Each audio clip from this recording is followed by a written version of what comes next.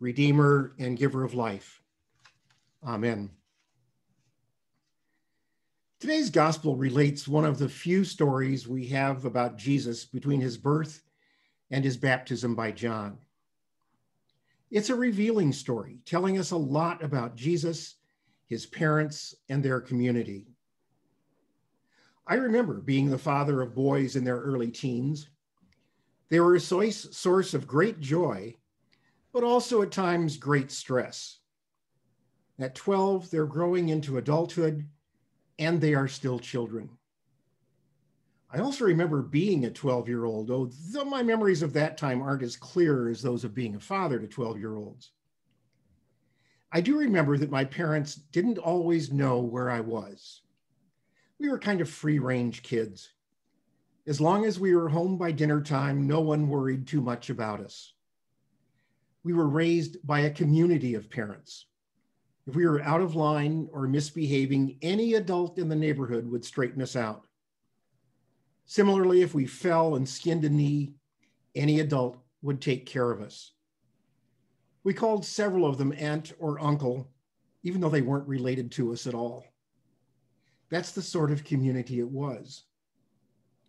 And so I understand Mary and Joseph not being concerned that they didn't know where Jesus was as they start the journey back to Galilee after their Passover observance at the temple in Jerusalem. It wasn't the first time. Indeed, the gospel tells us they went every year. I imagine Jesus and a group of boys probably hung out together. 12-year-olds don't always want to be with their parents. So as long as they saw some of the boys, they figured Jesus was with them. But he wasn't to be seen at the end of the day as they were getting ready to eat. And Mary and Joseph became concerned and turned back to Jerusalem. They probably hoped to find him on the road behind them, but he was nowhere to be seen. They had gone a day's walk from Jerusalem, but had to go back. Any parent knows the fear and worry that comes from not knowing where your child is, or if he's okay. They searched for him for 3 days. They didn't know if he had stopped somewhere along the road. Searching while walking is slower than if they were able to go right to the temple for him. They probably had to stop and ask strangers if they had seen him. They had to check several streets and shops and villages they walked through.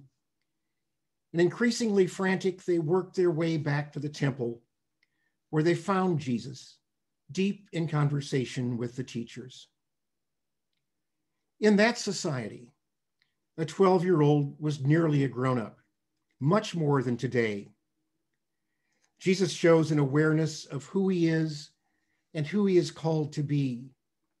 He must be about his Father's business, not referring to Joseph, but to his heavenly Father.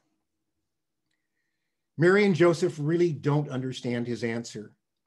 And like parents in every time and place, they want Jesus to know they were worried about him. As every parent has felt, a combination of relief at finding their child and anger that they had been lost, and probably a little guilt.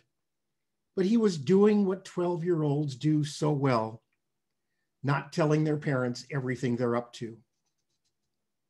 And Jesus is acting like an adolescent, although that's not a term that would have had any meaning in first century Judea. A 12-year-old is looking back to being a child and looking forward to being an adult. Mary and Joseph were not ready for the adult Jesus to emerge, though he was acting very much like an adult in the temple, engaging in serious question and answer with the teachers. We are told they were amazed at his wisdom and understanding. Yet he went home with Mary and Joseph and was obedient to them, according to the gospel account, back to being a child. Yet we know from this brief account of his time in Jerusalem that Jesus knows who he is and that he is the Son of God. This is all we read in either of the Gospels of Matthew or Luke about Jesus from the family's return from Egypt until he is 30 years old and ready to start his ministry by being baptized by John. What is it about this story that warrants its inclusion in the gospel. We really learn a lot.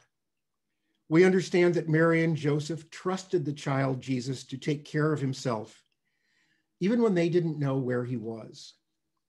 They trusted their community to watch over each other. We learn something about Jesus' wisdom and understanding, and we learn that the teachers in the temple included him in their conversation, respecting him and listening to this young man from Nazareth.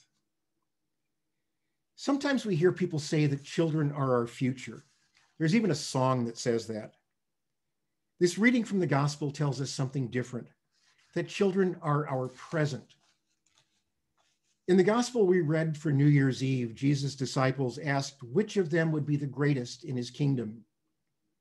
And Jesus pointed to a child, not to one of the disciples. We are very fortunate at St. John's to have a lot of children active in the church and contributing their energy, time, curiosity, and creativity to our life as a church. One cannot watch the video Christmas pageant with its large cast of our children and young people without laughing, admiring their skill and understanding and their perspective on this familiar story. Along with our adult youth leaders, our clergy, videographers, and parents, they told the story in their own way, enriching all of us this Christmas season. That's how communities thrive, even in this dark season. Just as Mary and Joseph trusted their community to take care of each other, we gather as a community because we need each other. All of our unique gifts, needs, differing understandings and experiences, the background and choices that we make. We've been through an awful year as a church, as a community, and as a nation. My resolution for 2021 is to be thankful that we're past 2020.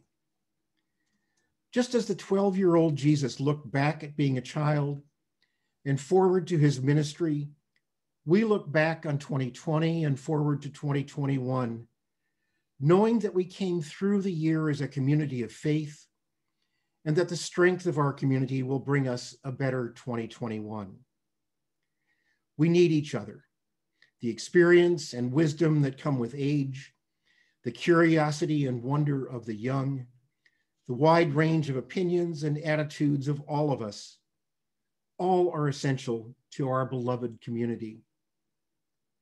And when that 12-year-old from a small rural town comes to us and seems way too smart for his age and background, let us welcome him into our conversation, listen to him, and watch him grow.